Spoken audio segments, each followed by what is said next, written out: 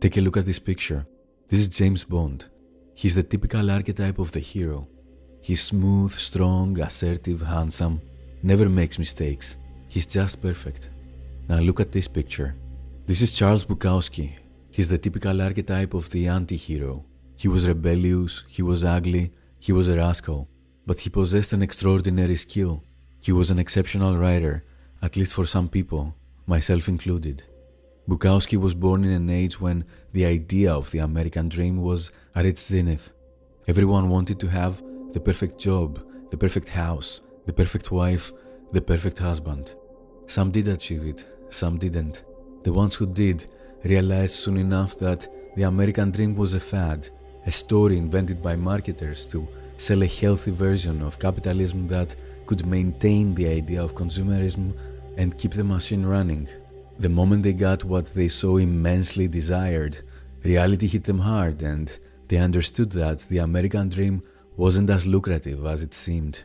The ones who didn't were just looking at the ones who did with jealousy and with an astute lack of awareness of what was happening behind the scenes. Bukowski belonged to the second category. His parents were German immigrants and he was raised in a poor and abusive environment. Growing up, his chances of success and the potential pursuit of the American dream were minuscule. He found himself working menial jobs while trying to make ends meet, and eventually he settled a job in a post office. Writing was for him an escape and a way to relieve his mental pain.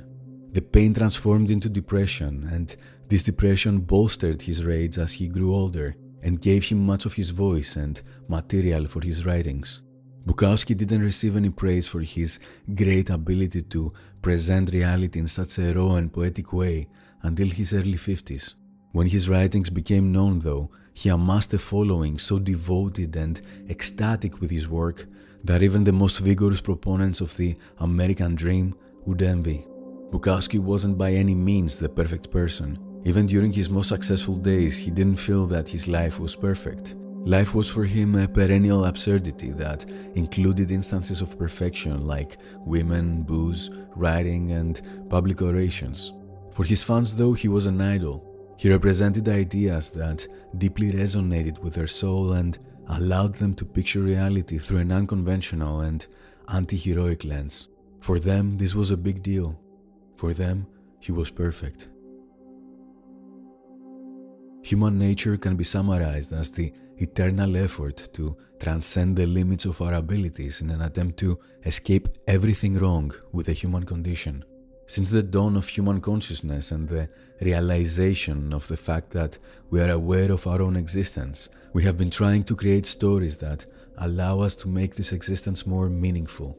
The idea that there is no meaning and that we just are was quite unappetizing, so the people who were able to create the more beguiling and convincing stories were the ones whose stories dominated the world. The stories usually included various inaccuracies and metaphysical explanations of obscure phenomena, but their theme was quite similar. There is a divine or heroic entity that created the world as we can experience it, and this entity is regarded as the manifestation of the ideal human. This entity is omnipresent, omniscient, and omnipotent. In simple words, it is perfect. The moment we believe in stories about divine and heroic entities that represent the ideal version of us and, in a way, what all of us ought to become, we fall prey to perfectionism. The consequences of such a situation are innumerable. Living a life while holding the conviction that whatever you do should aim for perfection is stressful and onerous, to say the least. Especially if you don't really know whether you will ever reach that perfect state. Especially if you never really know if your attempts will ever be appreciated. Let's just face it, we're all victims of perfectionism. When you enter the self-development sphere, you do so in a very enthusiastic and oftentimes irresponsible fashion. You get starstruck by the luscious titles and the superficial realities, and you forget to take a step back, look at the bigger picture, and properly evaluate what is good for you, what is interesting, what is actionable, what is snake oil, and what is plain nonsense. The virus of perfectionism digs its way into your core, and instead of becoming the vessel that will propel you towards divinity, it evolves into an ill-informed version of a religion. Today I see perfectionism the way it is described by various self-development outlets as superficiality. They present a version of reality so distant and so cheesy that essentially degrades the true essence of growth and eventually alienates the audience. A person who gets coaxed into the craze of perfectionism will suffer the inevitable consequences associated with the lack of attaining it. Consequences like fear of missing out, self-blame, lack of motivation, and detachment from reality, to name but a few. If anything, I feel that re-engineering the idea of perfectionism constitutes a great challenge that one has to follow with caution. Nonetheless, I will attempt to propose some ideas that can act as a starting point for assuaging the pain associated with perfectionism and its byproducts. Freud, in his monumental work Civilization and Its Discontents, attempts to identify the most effective techniques for alleviating human suffering. One of them is sublimation, for which he states the following. Another technique for avoiding suffering makes use of the displacements of the libido that are permitted by our physical apparatus and lend its functioning so much flexibility. Here the task is to displace the aims of the drives in such a way that they cannot be frustrated by the external world. Sublimation of the drives plays a part in this. We achieve most if we can sufficiently heighten the pleasure derived from mental and intellectual work. Fate can then do little to harm us. Freud's way of writing has always fascinated me. Despite the numerous objections his theories have faced, no one can really question the depth and thoroughness of his work. Civilization and Its Discontents was one of his last works, and therein we can discover a holistic interpretation of his ideas. Sublimation is a psychological term used to denote the process of deflecting sexual instincts into acts of higher social valuation. For example, instead of constantly chasing new partners, one can focus more on things like arts, reading, writing, or activism. In his view, all of human motivation originates from libido. Libido creates sexual impulses and, to a large extent, the need for power. Most people are unable to satisfy these needs and they eventually become neurotic and even aggressive. The principle of sublimation can influence the functioning of our mental apparatus in such a way that it can allow it to focus on higher pursuits in an attempt to stay psychologically balanced. Such a shift of consciousness can have a tremendous impact on the way we view the world, but also on the way we view ideas like perfectionism. Although at the beginning of the video I stated that idols could create false equivalences of perfection, the strategic adoption of archetypes has always been essential to the development of the self because they act as anchors. I really admire Sam Harris, for instance, and I consider him my idol. I don't need to compare myself to him, but there is a point to be made as far as the role of idols and archetypes is concerned. By understanding the archetypal structures in your own psychology and in our culture, you understand how to be autonomous. You must have some values and understand where these values come from. They don't emerge organically within you.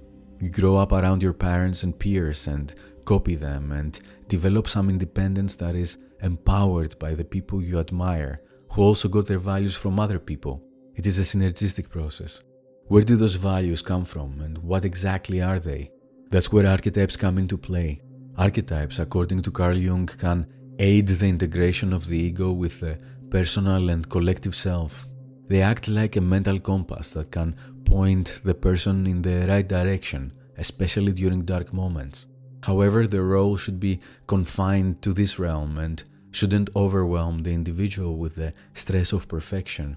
Sam Harris might be an idol for me, but comparing myself to his perfect persona is inefficacious. Use idols and archetypes strategically, but avoid the mistake of worshipping an obsession. At the end of the day, we're all humans, and you never know what happens behind closed doors. Epictetus is one of the three main pillars of the Stoic movement, along with Marcus Aurelius and Seneca. In his most famous work, the Enchiridion, he begins with the following passage. There are things which are within our power, and there are things which are beyond our power. Within our power are opinion, aim, desire, aversion, and, in one word, whatever affairs are our own. Beyond our power are body, property, reputation, office, and, in one word, whatever are not properly our own affairs.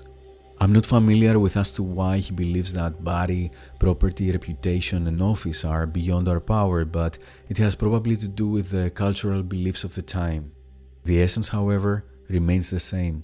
Focusing on our own affairs and things that are within our power makes life easier. Perfectionism is not within our control, and that's because the notion of what constitutes perfection is predicated upon a significant number of individual opinions. As I stated earlier, Bukowski wasn't perfect, but he was perfect for his fans. Many considered him repulsive and a slob. Does it matter? The reason we struggle with insecurity is because we compare our behind the scenes with everyone else's highlight reel. The Stoics understood that better than anyone, and that is why their teachings strike a chord. Therefore, the Stoic philosophy will always be the best cure whenever one has to deal with perfectionism. There is usually a thin line that separates reality from delusion. This line is very similar to the one that separates perfection from imperfection. The sheer ambiguity involved in the way we face certain terms is of utmost importance when trying to make sense of the world. At the end of the day, what matters the most is self-honesty and the fact that we should respect our endeavors as much as we should respect ourselves.